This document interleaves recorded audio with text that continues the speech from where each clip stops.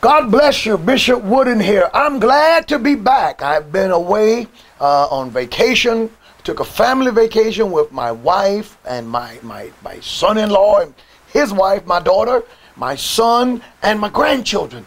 And we got some much needed rest. And in a few days, I'm going back on vacation to spend some time just with me and my wife, and just the two of us. And we're going to have a good time. But I'm here tonight at the Upper Room Church of God in Christ, teaching the Word of God. And I tell you, we've been studying Psalms 23, and the Psalm could not come along at a better time. Pastors will tell you, if they're honest, that we really don't know what to preach and what to teach, what book to go to next. We rely upon the Lord, and we find that when we allow the Lord to lead us, God will give us a word that is on time, that fits, that will carry us through where we are at the time. Well, the Lord led me to go back to Psalms 23, and we've been studying the 23rd Psalm. And tonight I am going to be talking about the Lord's rod and his staff.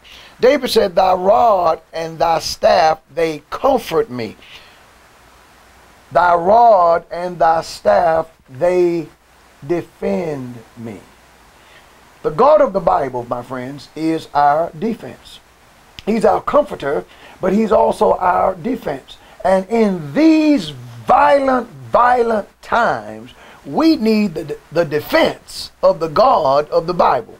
Listen, the government is not going to defend you. They're busy trying to strip away our Second Amendment rights and disarm law-abiding people. It appears with what just happened in Minnesota and what took place in Baton Rouge, Louisiana, many in law enforcement are not going to defend. I do not understand for the life of me, and I am a supporter of law enforcement. I pray for law enforcement. I lift them up. But let me tell you, when a man is lying down on his stomach, his hands are behind him, and you shout gun. And I guess, maybe today we can't trust videos, we can't trust what we see. And you just open up about 5 times and shoot the man's lying down face first. And mind you, his crime was he was selling CDs. He wasn't killing anybody. He wasn't shooting at anyone. And the man is dead. I tell you, it disturbs me. Now, I know that we shouldn't rush to judgment, and I'm not condemning any officers, but I'll tell you, it doesn't look good. And before we could even talk to you about that one, in Minnesota, there's a video out, and the lady is showing where her boyfriend is laying there with his arm shot to pieces, blood's on his shirt, and she says that he told the officer that he has a conceal and carry. According to her, the officer said, "Get your papers." As he reached, he opened fire, according to her. You actually see on the video the man lying there. You see his girlfriend taping. Turns out, I'm told, that the young man worked at a cafeteria and that he had no record and that he was pulled for having a busted tail light. Now, a busted tail light, that's a crime. That is a crime. I mean, we can't have that. That's tantamount. That's equal to being a part of ISIS or something, I guess. Being a little facetious, and rightly so. The bottom line is that young man is dead. I believe that one of the things that have taken place is that our nation has turned its back on the God of the Bible. But before I talk about that, I'm wrapping this up. I must say this. It would be remiss of me if I didn't say it. And to all of those law-abiding, God-fearing, hard-working law enforcement officers, I salute you, and I am praying for you, and God bless you, and God keep you. But there are too many of you that do not exercise the same amount of restraint and control when dealing with African-American assailants that you exercise when dealing with white assailants.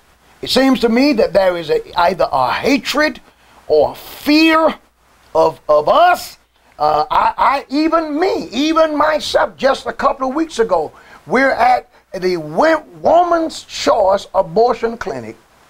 We called the police because the escorts, these ladies who escort people from the car to the clinic, literally violated the law, walked across on our side of the line. When you're protesting, they tell you where you can stand. And this white girl stands in our face and says to us, "You're not going to do anything." And I mean, she's being vulgar, she's being wicked. And as African-American men and women, we didn't hit her because we know that would be suicide by cop had we hit her. We didn't push her. We didn't do anything to her. We simply called the police. And in calling the police, a young female officer drove up. She parks her car. She walks past 65 members of the Upper Room Church of God in Christ, young men, young women, elderly men, elderly women, church mothers, praying people. We're all there to save unborn babies. She walked past us going to the escorts, who all happened to be white, and we had to call to her and say, "Hey ma'am, we're the ones who called you." As she came to see what we wanted, I guess what we called it that got her attention, as I walked up to her, me, Bishop Patrick L. Wooden Sr., I have no record other than occasionally driving too fast. Pray for me. I've never been in trouble with the law. I have hosted at our church inaugural services for the late great Sheriff of Wake County, John Baker. I am a friend of law enforcement. We pray for law enforcement officers. We pray for the Highway Patrol. We have members of law enforcement in our church. We're a friend to law enforcement. And this lady tells me, as I walk up to her with my iPhone with pictures to show her of the young lady violating the rules, the officer tells me, "Get back." She motions as though she's going to go for her firearm. I am not armed. I have on a cap, Under Armour cap, a pullover shirt, short sleeve like a t-shirt, and a pair of jeans. There is nothing bulging from my clothes to say that I have a gun or anything. And I pulled up my shirt. I said, "Ma'am, I'm unarmed." But I tell you, I can't understand what this lady saw that made me appear to be so menacing. So I backed off of her. I backed away. I obeyed her lawful command. That might be why I'm living to talk to you today. Because I tell you, she made me feel like, and the members of the church, they gasped. She made me feel like had I not moved, old Wooden would be dead now. And I imagine there's a lot of people in the LGBT community and these pro-abortion people who would have sang, "Glory, glory, hallelujah, Patrick Wooden is dead and gone." But you're not going to sing that song right now because Patrick Wooden is alive and well, and the members of our church, and we're fired up, and there are others who are fighting the good fight of faith. But back to the story. I got to wrap this up. You got to come and hear me preach the word of the Lord tonight. I backed away from the lady. I said, "Hey, how far do I need to stand?" As she went toward me, I even backed up even further because, you know, I didn't want this lady who appeared to be honest, female. She appeared to be of Hispanic descent. I didn't want to be shot. And she also appeared to be a lesbian. I don't know. So what does that mean? Well, she walked like a guy, she acted like a guy, and she walked past all of us, going straight to the escorts who, by their own confession, many of them are self-professed lesbians. So I don't know that she was, but I couldn't figure out what the problem was. To be fair to the situation, 3 white male police officers pulled up. They got out of the car, and those guys could not have been more professional. They could not. They de-escalated the situation. They spoke to all of us. They talked with us, and we talked to them. I didn't talk to this lady anymore because I didn't want to get shot. We're there to just save unborn lives. But my point I'm making is these are dangerous times. And what do we hear today concerning the danger? There is gun violence, and we need to get rid of guns. But my friends, I don't think the solution is that we make laws against inanimate objects. I've never seen a gun shoot anybody. It's people. It's the hearts of men. It's a nation where we can abort millions and upon millions of unborn innocent babies. I said years ago that when the lives of the unborn no longer matter, when they are cheapened to the point that 98% of abortions, especially in the black community, are performed as a means of birth control, when this becomes the law of the land, when this becomes our practice and culture, it cheapens human life for everyone. When the fruit of the womb is not sacred, senior citizens, you better look out. Black man, you better run. We better grow wings. Sister, watch it. White man, you better look out because you're at the top of the food chain. But people better be careful, because you know what? We're living in a day now where life doesn't matter.